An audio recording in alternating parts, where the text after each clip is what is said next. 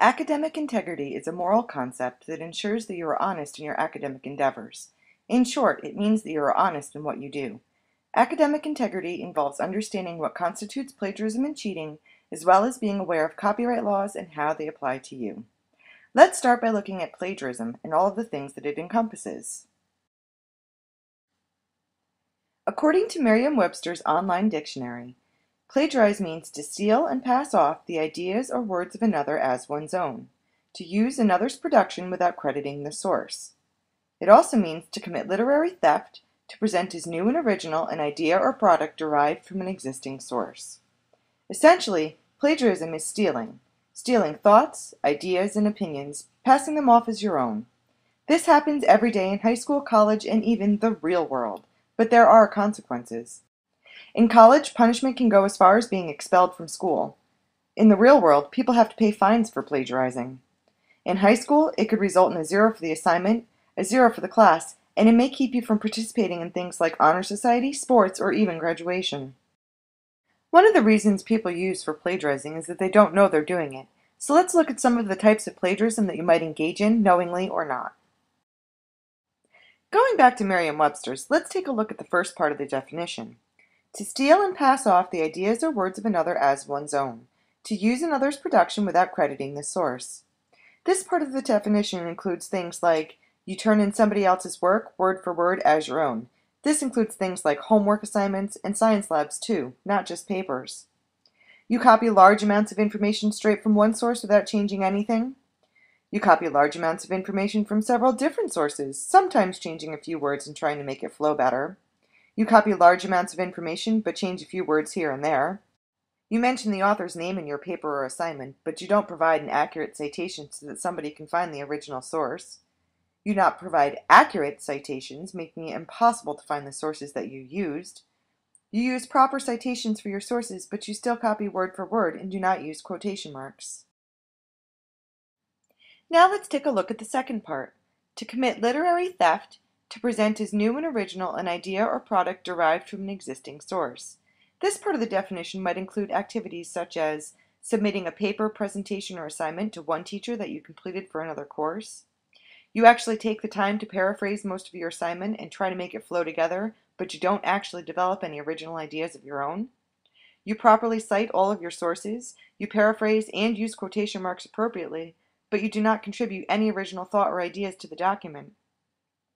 You use proper citations, quotations, and paraphrases in some parts of your paper, but fail to do so in other parts, trying to pass off paraphrasing as your own analysis. Or you write an assignment for a foreign language course, then use translation software to translate it from English to the target language.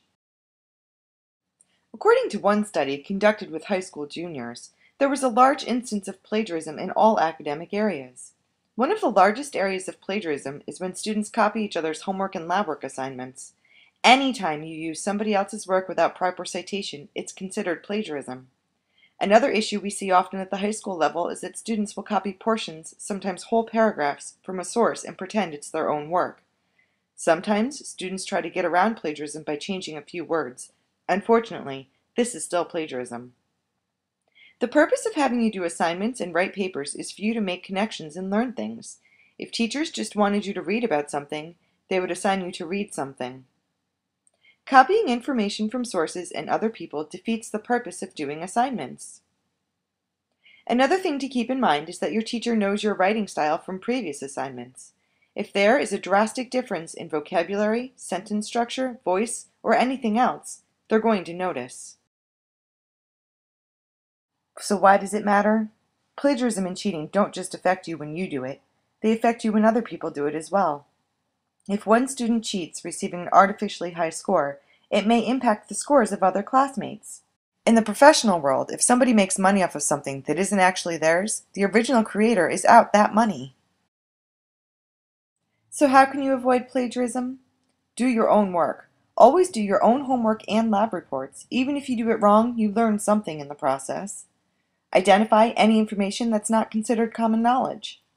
Unless using direct quotes, you must paraphrase what the original author said and cite where it came from. Take notes from the sources you intend to use rather than copying them into your document. This way, you're taking an extra step to avoid plagiarism. Use a quote if you can't think of another way to paraphrase the information. And always, always, always cite the source of any information in any assignment that is not from your head. This includes written, spoken, or artistic expressions of any kind. So what is common knowledge? Things that are found in a number of places and are likely to be known by a large number of people. Things like the sky is blue, the grass is green, Times Square is in New York City, George Washington was the first president of the United States. What is considered common knowledge in one area may not be in another. To be safe, if you do not already know the information being presented, just cite it. At this point, you probably already know what a citation is, but to be brief, a citation is how you indicate where your information came from. There are two types of citation styles that are frequently used at the high school and college level. They are MLA and APA styles. Each style has a way to do in-text citations, a bibliography, and a way to do footnotes and endnotes.